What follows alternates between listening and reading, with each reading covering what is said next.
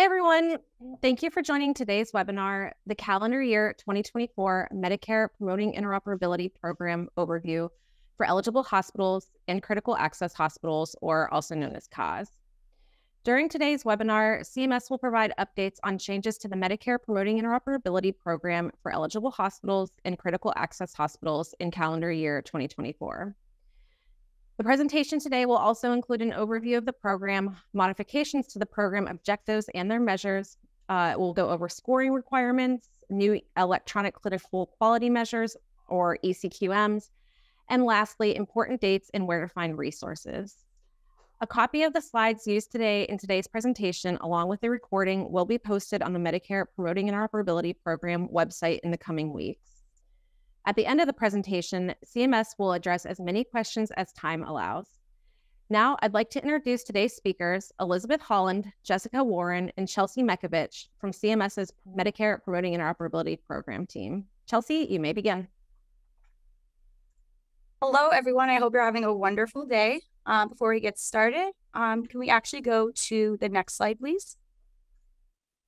And then the next slide.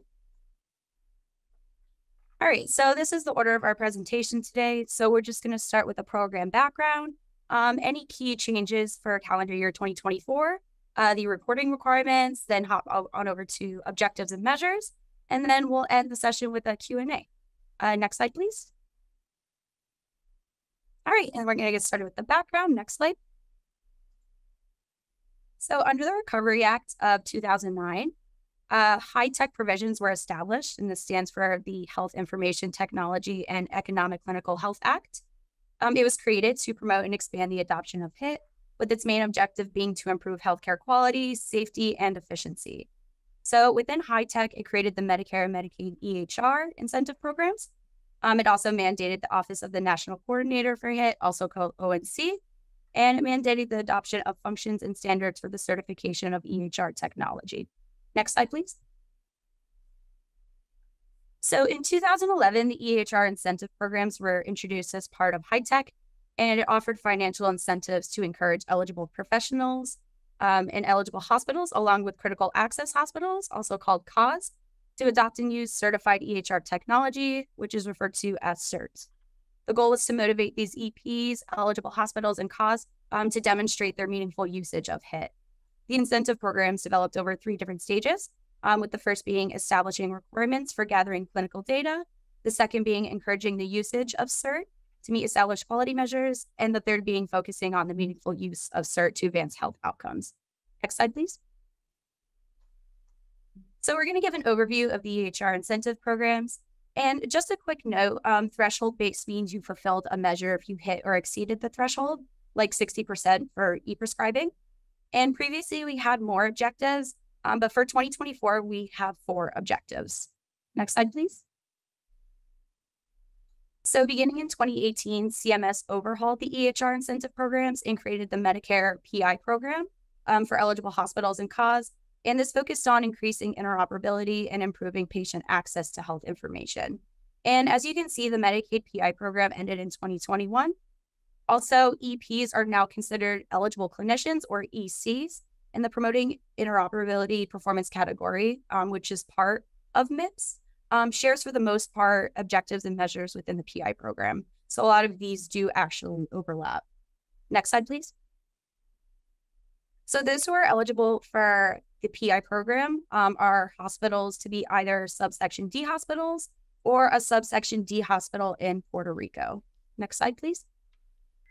Participants in the PI program need to report objectives and measures that aim to achieve the goals of the program. And this includes advancement of certain functionality, burden reduction, advancing interoperability, and improving patient access to health information. If these participants do successfully report these measures, they will avoid receiving a negative payment adjustment. Next slide, please.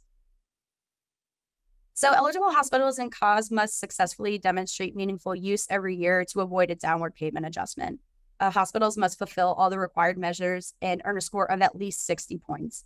The payment adjustment for eligible hospitals is a reduction of the market basket update. And for CAHs, they would receive 100% of their reasonable costs instead of 101% for that year. Next slide, please. So eligible hospitals and CAHs must successfully demonstrate meaningful use every year to avoid a downward payment adjustment. Hospitals must fulfill all the required measures and earn a score of at least 60 points. The payment adjustment for eligible hospitals is a reduction of the market basket update. And for CAHs, they would receive 100% of their reasonable costs instead of 101% for that year. All right, now we're just going to talk about changes to the PI program. Next slide.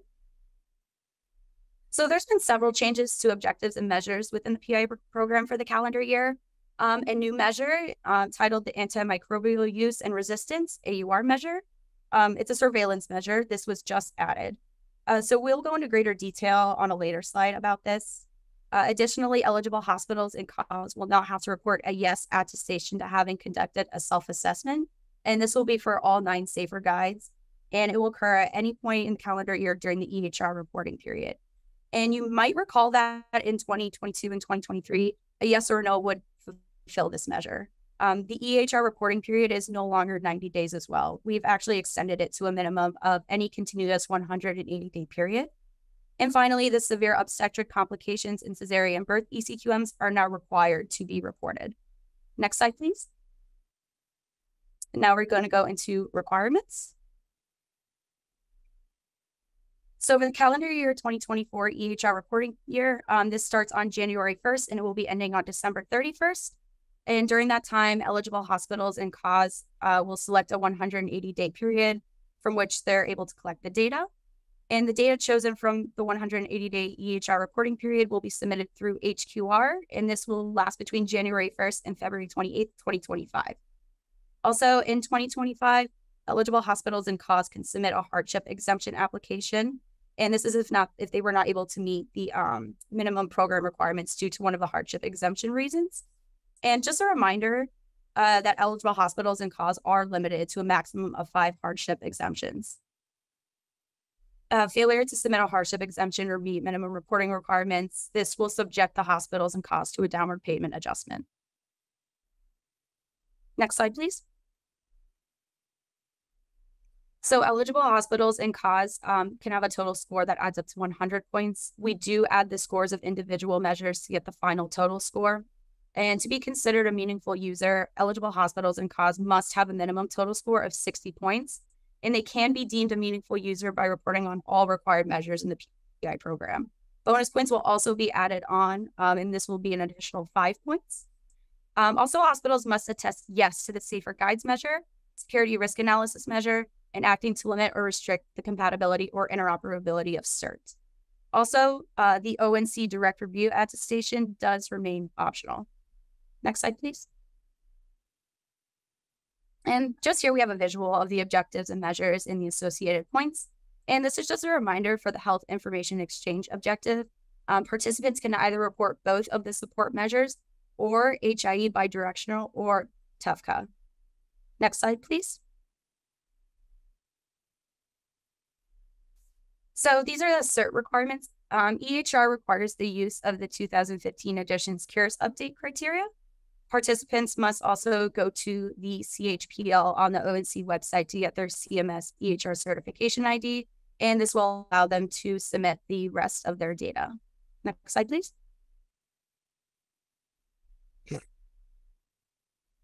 So these are the ECQM requirements for the calendar year. Eligible participants in the PI program must report on 3 ECQMs of their choice: the safe use of opioids ECQM, and the severe obstetric complications and cesarean birth ECQMs. So the required ECQMs are shown down below in the chart. I know it's a little small. We could talk about it later also. And they're also marked with an asterisk. And the 3 remaining ECQMs can be selected from the remaining choices on the list. Next slide. All right, and I'm going to be handing over the rest of the presentation to my colleague, Jess. Hi, everybody. Thanks so much for joining. Next slide, please. All right, so we're going to do a little bit of a deep dive going through the current requirements. We'll let you guys know if there are any updates that are planned based on 2024 rulemaking. And again, please feel free to submit any questions that you have so we can help as much as we can after the presentation. So under the electronic prescribing objective, we have the e-prescribing measure and the query of PDMP measure. We don't have any changes to the e-prescribing measure. It's 10 points, numerator and denominator, exclusions available. For the query of PDMP measure, this is a required measure 10 points, yes, no attestation, and we do have exclusions available for it. Next slide, please. All right, for the health information exchange objective, we have 3 different reporting options. So you simply have to select one of them. The first option is sending and receiving. In order to earn the 15 points, you have to submit a numerator and denominator for both. We don't allow for any partial points to be given. There are no exclusions. The second option is the bidirectional exchange. And each of these total 30 points altogether. So it's same points. This, you don't have to submit numerator and denominator. It's a yes-no attestation. And the last option is option 3, and this would be participating in TEFCA. It's a yes and no exclusions available. And again, you just have to select one of them, with option 1 being a 2-parter. Next slide, please. So next up, we have provider to patient exchange objective, provide patients electronic access to their health information measure. We don't have any changes to this. It's a 25-point total, nothing partial, numerator and denominator, no exclusions. Next slide, please. All right, so this will be a 2-part slide, so we'll move over to the second part in just a second. For the public health and clinical data exchange objective, we have 5 measures that are to be reported or have an exclusion submitted. There are no partial points available. If you can't submit an exclusion and you only are able to submit submit an attestation for 2 of the 5, you don't get partial points. It's an all or nothing, including exclusions. So included are the immunization registry reporting, syndromic surveillance reporting, electronic case reporting, and again, these are all yes/no attestation. And then we'll finish this up with the next slide, please. And then the final 2 are electronic reportable labs and AUR, antimicrobial use and resistance. So just a reminder that we did finalize in the 2023 rulemaking for AUR that we were not actually going to start requiring it until 2024. So 2024 will be the first time that this is available and required. All right, and next slide, please.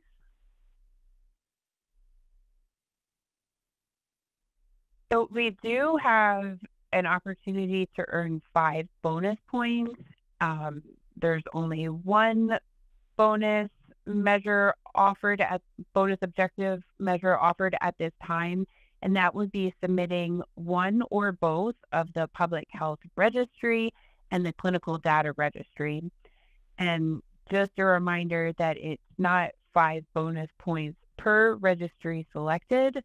If you do one or the other or both, there are still only 5 bonus points that can be submitted. Next slide, please.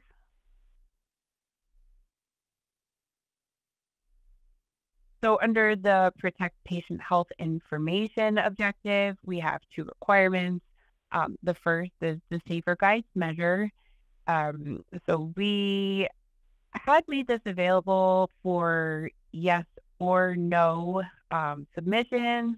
Did you complete the annual self-assessment, yes or no? And it didn't have any effect on scoring. Yes and no were both acceptable answers. Now the Safer Guides measure is required, which essentially means that a yes is considered meaningful user and passing, and a no response would be not meeting the minimum requirements and potential failure of the program, which would result in a downward payment adjustment. So for the security risk analysis, we haven't had any changes. This is required. Also not unscored, and a yes, no attestation. Next slide, please. The ONC direct review attestation is also unscored. It's not required. There is an option to attest whether you did this or not in HQR. There have been no changes to this. Next slide, please.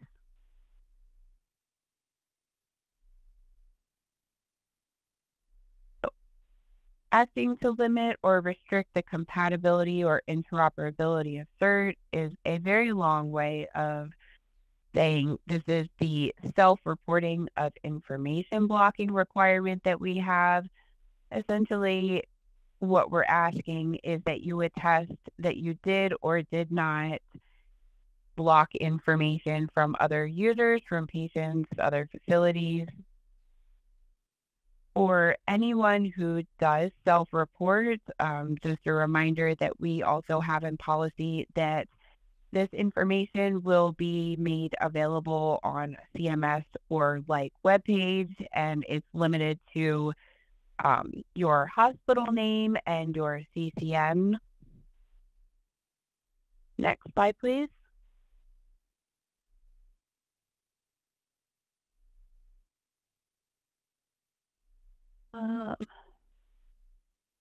Oh, I think I am a slide off.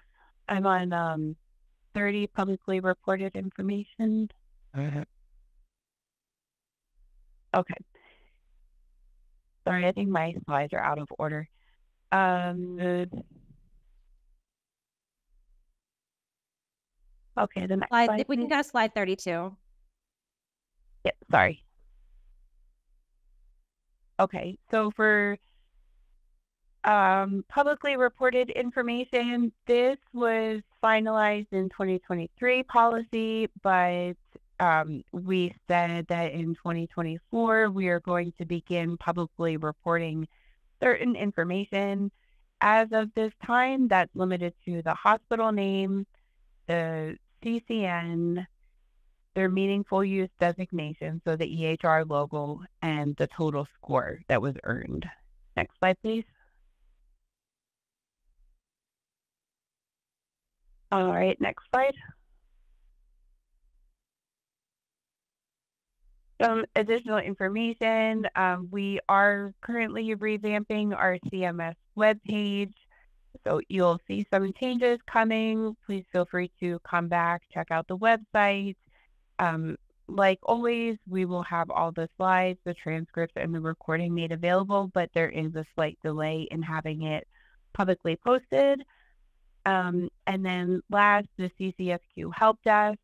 We are working on a new system to get questions and answers turned around a little bit quicker, so please feel free to utilize this service.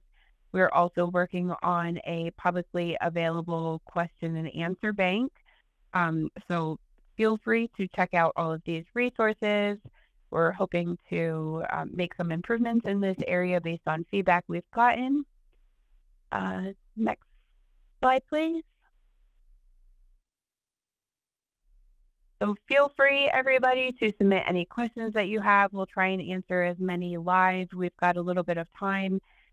And then just a friendly reminder that the ONC information blocking disincentives rule has gone out for public comment. So please feel free to check it out, read about it, and submit any comments you have while the comment period is still open.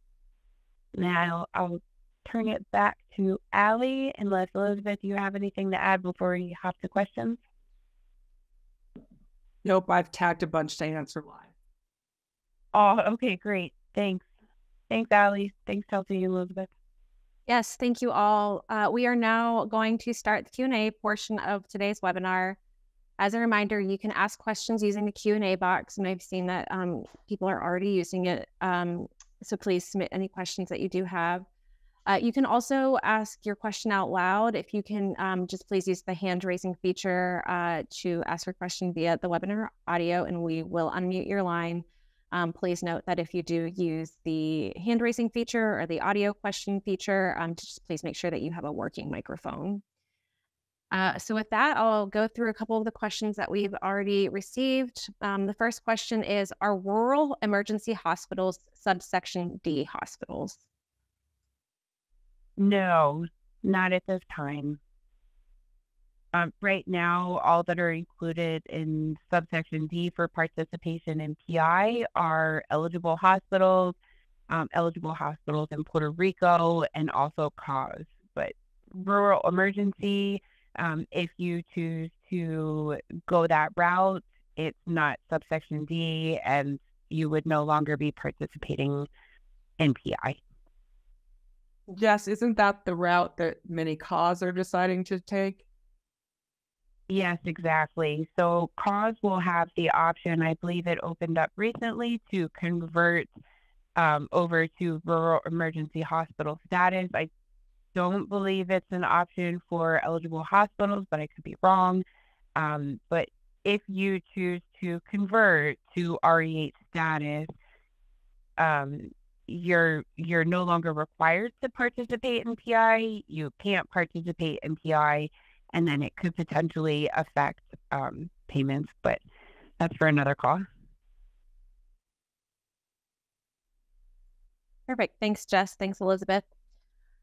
Our next question, is a hardship exemption the same or different from an exemption for I'm sorry. Let me reread this. Is a hardship exemption the same or different from an exemption from, for example, syndromic surveillance due to no emergency department? They are two different things.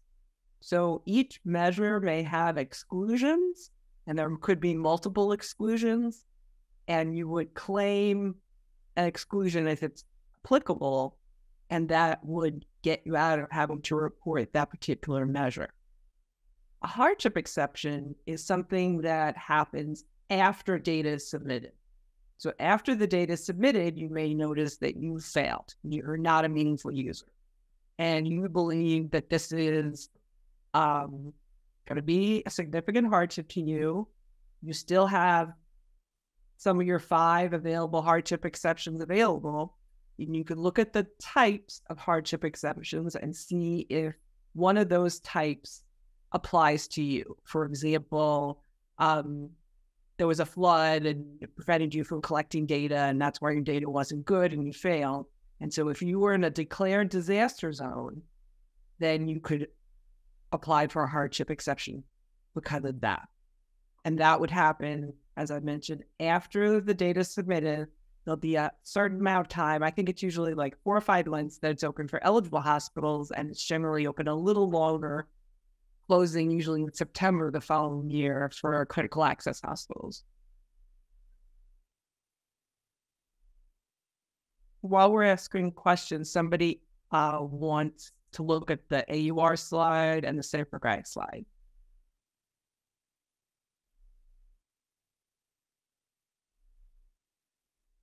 Sure. If we can go back to slide.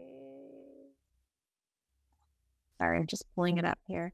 If we can please go back first to slide 25. Jess, I'm not sure if you want to go over that again. Sure. So for the public health and clinical data exchange objective, we have a series of 5 measures that are included for reporting. So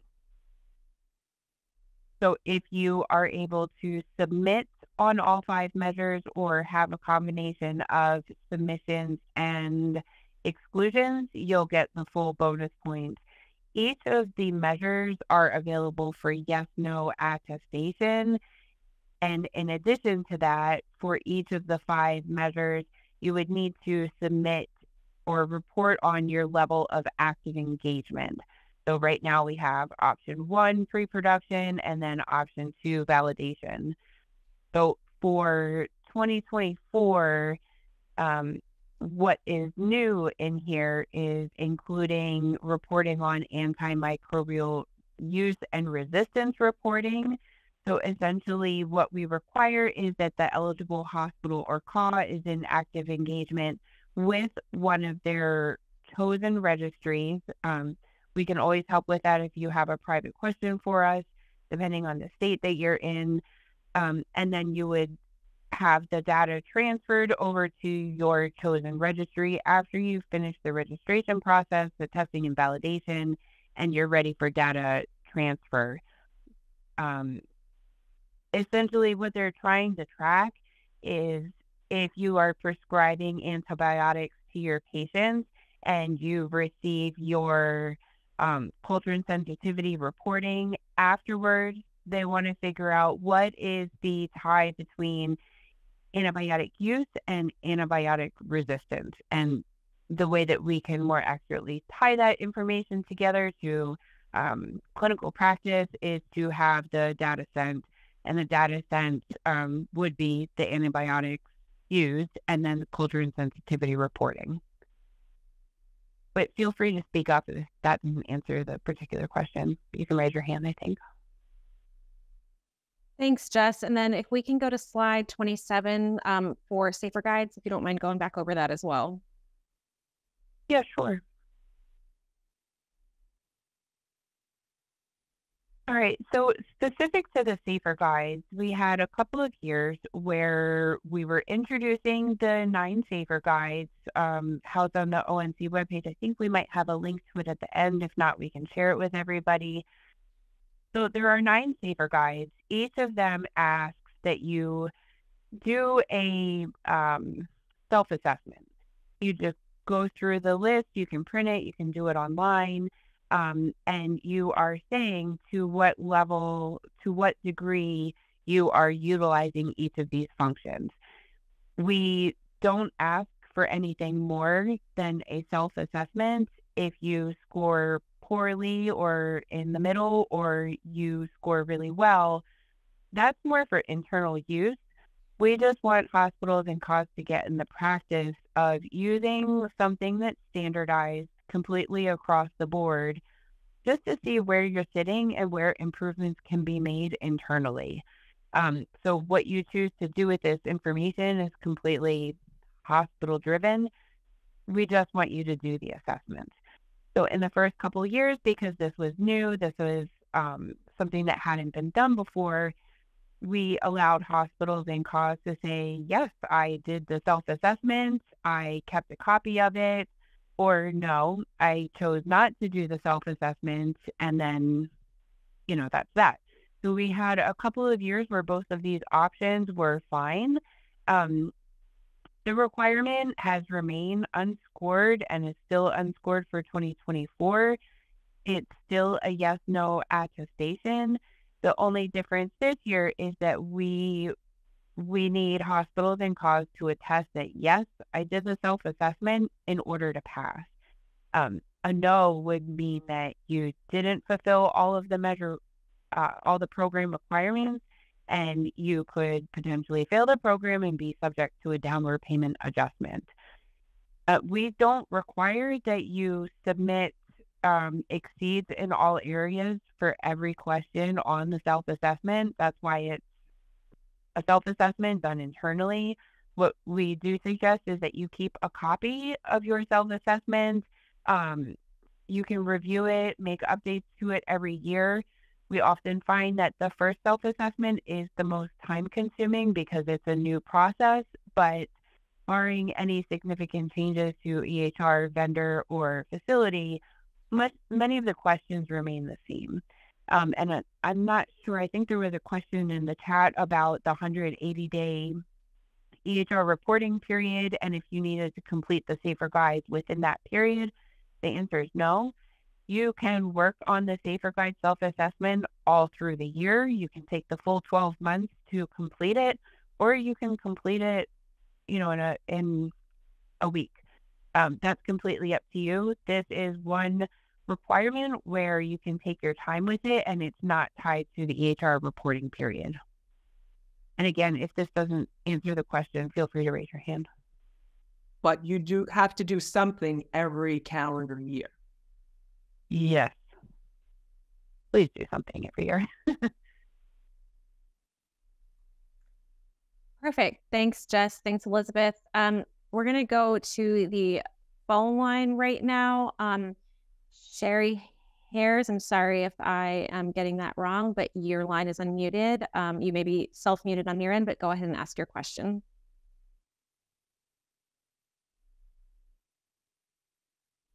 And again, you may be muted on your end.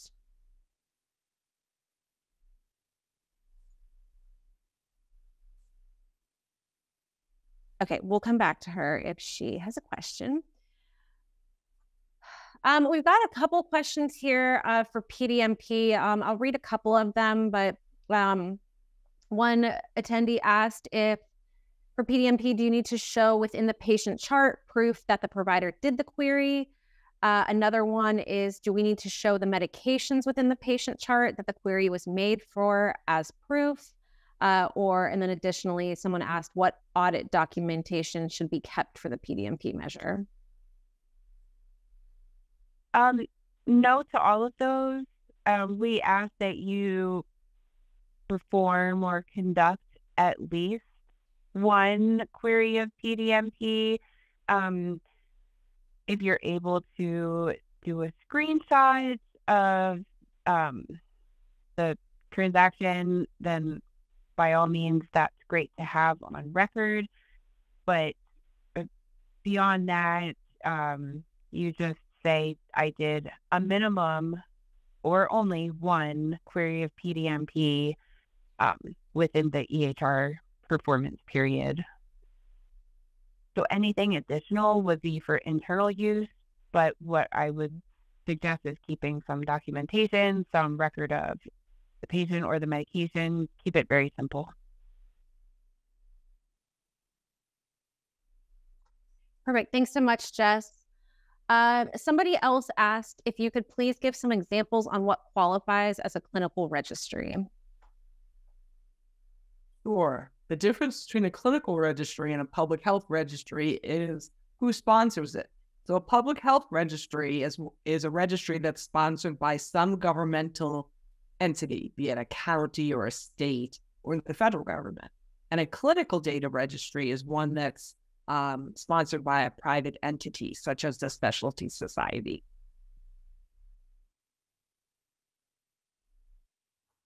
Perfect. Thank you, Elizabeth. A couple other questions that are coming in. Somebody asked if eligible hospitals have historically participated in the meaningful use program. I'm sorry, what is the first part of the question? They were just asking if hospitals had to have historically participated in the meaningful use program. I'm thinking to now participate, in the program as it is today. Oh, no.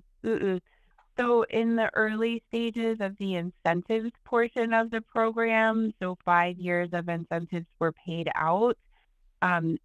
Those incentive payments are no longer available, but anybody who is eligible, like an eligible subsection D hospital or CAW, not REH, they can and hopefully will participate. But you didn't have to receive the incentives in order to participate now.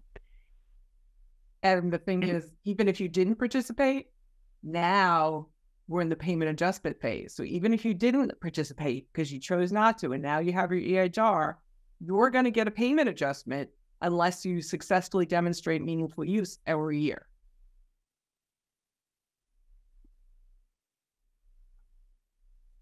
Thank you both.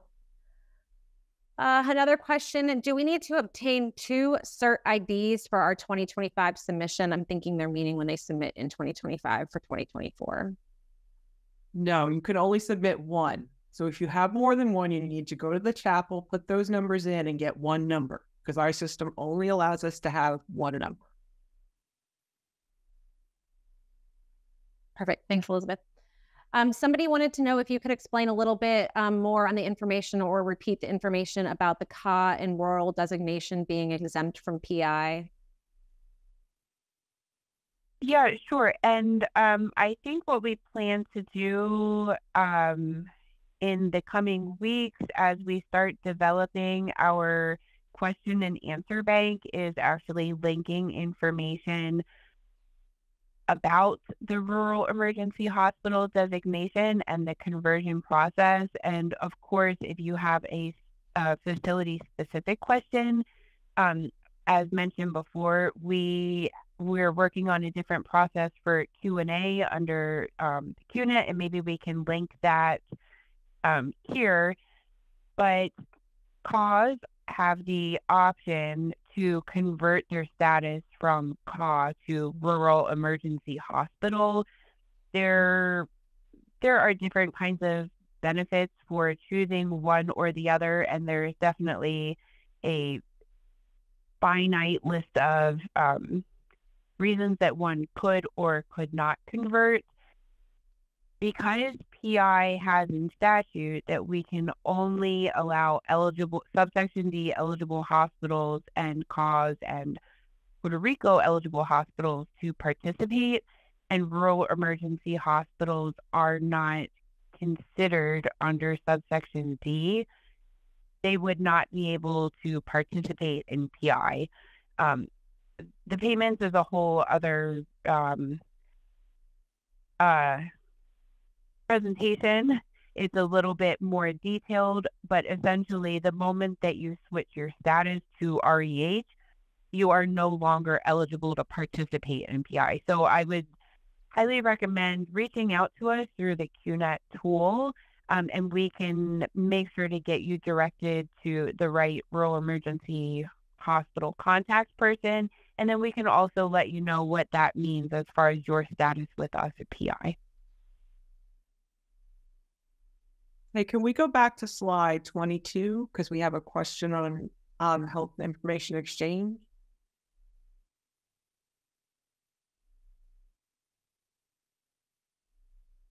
So these are the options for health information exchange, and they really are options.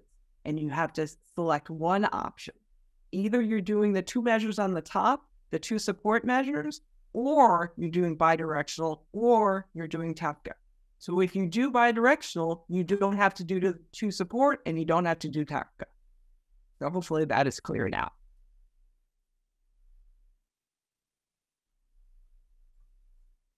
Thank you, Elizabeth.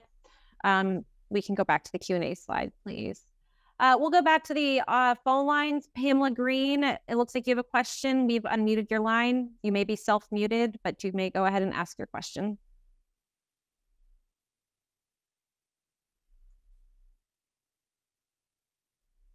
Oh, sorry. I really was just going to ask if they could show the slide that has the 9 safer guides on it.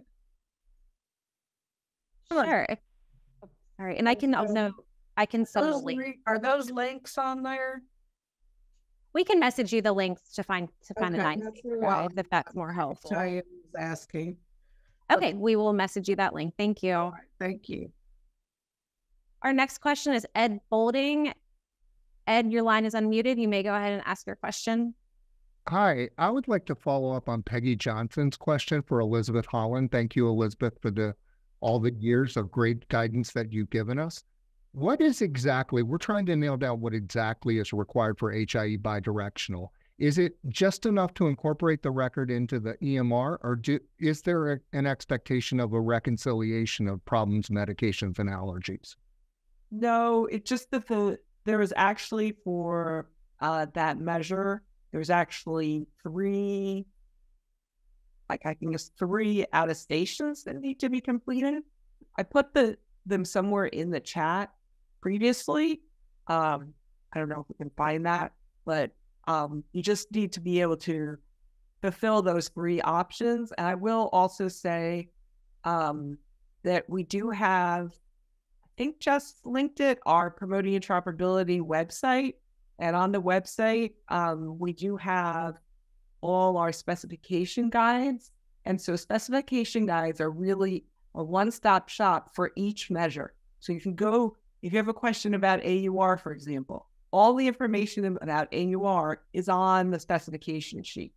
So it's a really good tool to get used to going there. and looking at these specifications, because we work really hard to try to answer questions and put all the information you need about each measure there.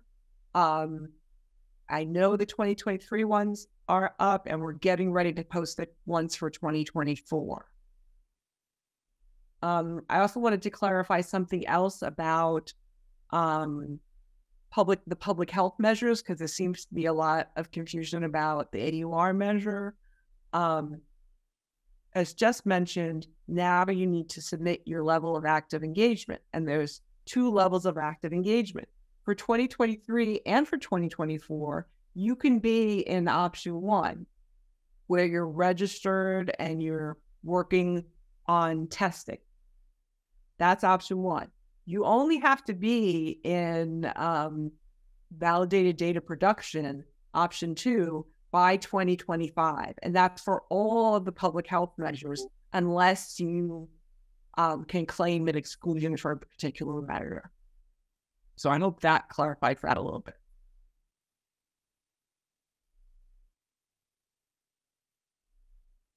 Thanks, Elizabeth. Our next question comes from Carrie Butt. Carrie, your line is unmuted. You may be self-muted, but you may go ahead and ask your question.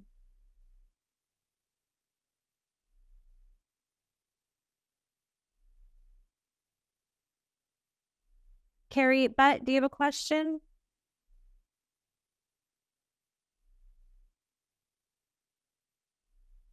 Okay, we'll go to the next person. Our next question is Susan Stevens. Susan, your line is unmuted. You may go ahead and ask your question. It looks like Susan may not be connected to a microphone. As a reminder, if you'd like to ask a question out loud, please make sure that you have a working microphone. Tracy McGee, your line is unmuted. You may go ahead and ask your question. Thank you. Our hospital is acquiring a new hospital at the end of this year. So we're actually going to be renting their EMR. And so I just wanted to know, do we have to submit data on the 3 weeks of December that we will have acquired the hospital for EHPI and ECQMs? No. Thank you. And then if we do not officially move them on our EMR until July, do we still need to submit for the January through July through their EMR and then through ours when it comes on our EMR in July? I can't answer for ECQMs. Maybe Jess can answer that part. But for PI, you need to choose 180 days. And ideally, it's the same 180 days reporting period. And so if they're still separate during that time, we need to add the numbers together. Okay. Thank you. Mm-hmm.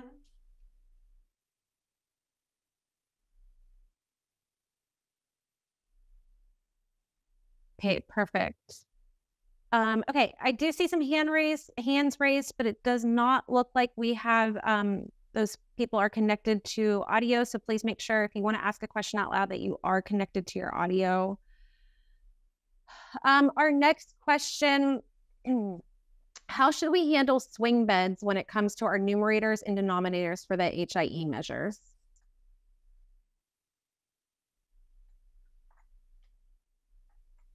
I think we'll have to get back to you on that. Okay, we'll flag that question and work to get a response. A couple of questions about the 180-day reporting period. Do you choose, can you choose your 180-day period, or is it assigned to you? Somebody else asked specifically for the AUR measure, if they submit data monthly, will this be an issue for the 180 days reporting? The monthly is fine, just as long as you're doing it on an ongoing basis, and you choose your 180 days. And it doesn't have to be 180 days. It's just a minimum of 180 consecutive days. If you want to do 200 days, that's fine. But for PI reporting, you can choose your 180 days. And it has to be the same 180-day minimum for all the measures.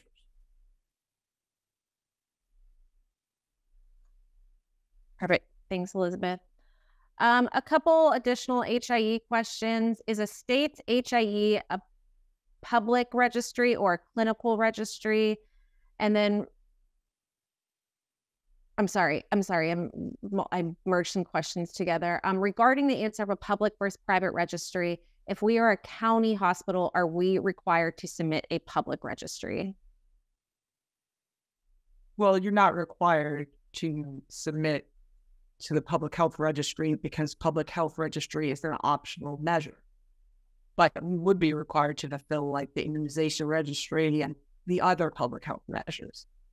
I mean, remember the public health measure and the clinical data registry are the two optional measures, so you're not required to submit. Perfect, thank you. We're coming up to the last of our questions here. Somebody asked for PDMP, if you have a hospital with low volumes for the patient population and never have a denominator greater than 0, how would they answer this or report to this and without incurring a penalty, or would they incur a penalty? It would depend on whether they can claim one of the applicable exclusions. Perfect, thanks.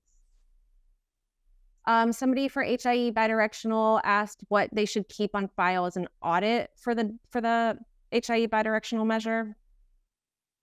I'm going to refer you back to the website, because on our Promoting Interoperability website, we have a tab now that does list validation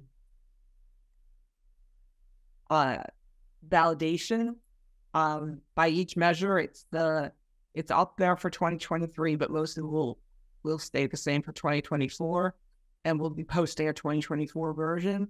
But it's the 2023 Promoting Interoperability Program data validation criteria, and it goes to the measures, measure by measure, and by the exclusions, what we recommend as options for documentation.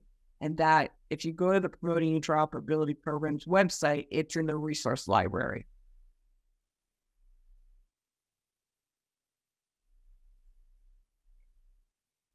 Perfect.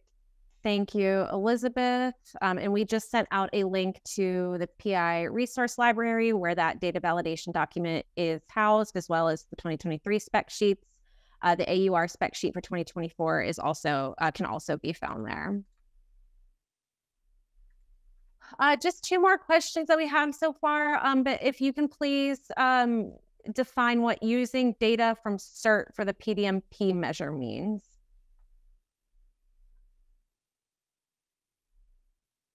So I'm assuming they mean that any of the medications that are housed in the EMR, that's what we want to link to the query. I know it depends on the state you're in, whether your PDMP is able to connect directly to your EHR or not, but the information housed in the EMR should be certified to CEHRT. Perfect. Thanks, Jess. The last question, I can pull up the slide number, but someone wanted to know if you can review the bonus points that can lead to if you can review the bonus measures that can lead to 5 points. And I believe that is on slide, trying to pull it up here, slide 26, if someone is able to go back over that.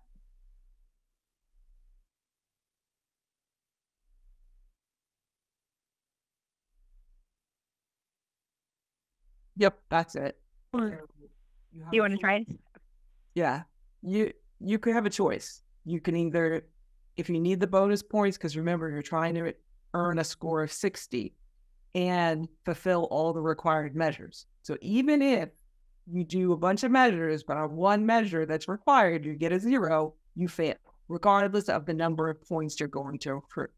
So if you fulfill all the required measures, but you think you still need more points to get above 60, then you can see if you're able to fulfill one of these 2 bonus measures, the public health registry reporting or the clinical data registry reporting.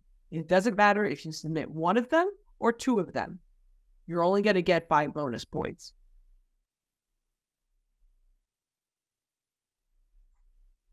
Perfect. Thank you, Elizabeth.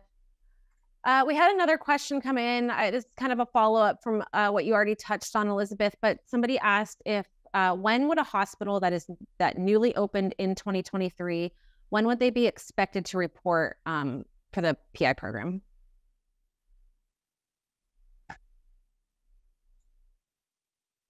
So if they are a newly eligible hospital and they choose to report under PI, you're given a 1-year grace period. And you're given that because you need to have a 180-day CEHR reporting period available. You have to choose which period you're going to pull your data from. So if you don't have 180 days worth of data to pull, that's not very fair. So you have to have a full calendar year from which to pull from, and then you would be required to report that data in the following year. So there's always going to be a grace year. So let's say you want to participate, you have your CCN, you're eligible, and it's December 6th, then all of 2024, you would have the ability to skip 2023 reporting, but for 2024, you would have to report that data in 2025. We did finalize a proposal to remove October 1st as a deadline from our rule language. It doesn't mean anything for newly participating hospitals or CAUs. Our HQR reporting system is only open from January 1st to February 28th. So the previous reporting system was open throughout the year. So that was why we had a cutoff, but the cutoff has been removed as it's obsolete at this point. So 1 full year for a grace period, and then you submit your data for the following year. Perfect. Thanks, Jess. We've got time for about 2 more questions here. One question is the AUR measure a bonus measure for the public health and clinical data exchange objective? No, it's required. Perfect, thank you. And as a reminder, that AUR spec sheet is posted to the PI resource library for 2024. One last question here. If we choose to meet the HIE objective using the 2 support measures, do both need a numerator count, or is it okay to have one with a 0 numerator? Both need a numerator count. So if you report a 0 in the numerator, you would fail. You would get a 0 score for the promoting interoperability program because that's not fulfilling the measure. You need at least a numerator of 1. Okay, perfect. Thank you, Elizabeth. Well, that concludes the Q&A portion of today's webinar. We are just about at time. Again, thank you all for joining us today. And as a reminder, we will be sharing the slides, the recording, and a transcript of today's session in the coming weeks on the Promoting Interoperability website on the events page. And again, we did send out that link earlier today. But again, we thank you all, and we hope you have a great afternoon.